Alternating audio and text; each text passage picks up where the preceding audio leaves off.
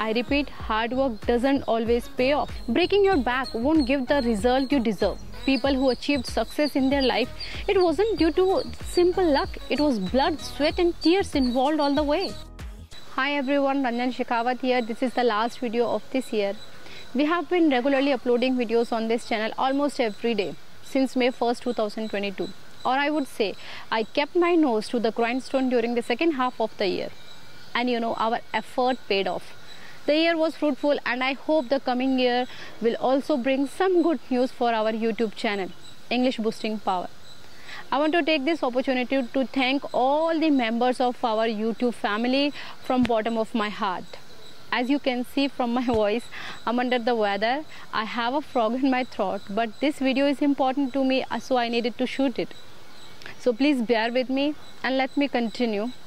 As you all know, hard work always pays off, but I would say not always. I know you are surprised, right? But yes, hard work doesn't always pay off. There are many students who are doing hard work to clear competitive exams or for any other walks of life, but everybody won't get the result they want. Only doing hard work is not sufficient, but what is required is smart work. Yes, my dear learners, smart work is needed along with the hard work to get your desired result, including improving your English skills. I repeat, hard work doesn't always pay off. Breaking your back won't give the result you deserve. People who achieved success in their life, it wasn't due to simple luck. It was blood, sweat and tears involved all the way. Before making any video, we do a lot of background work. We wrap our brains around it. A new year is approaching our door and we have made our resolution for this coming year. I hope you also might have made it. If not, then go ahead and pledge to do something good in this coming year, so that it will add something new to your life. For example, learning a new skill. If you learn something new every year, people will not talk about you in a way which would harm your dignity.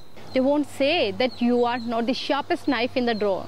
You know, the skill means you have got an ace up your sleeve. You have got the upper hand with this new skill. And what is this new skill? It could be a good communication skills, spoken English, written English and public speaking. So please make a New Year's resolution and write it in the comment box. I would love to know.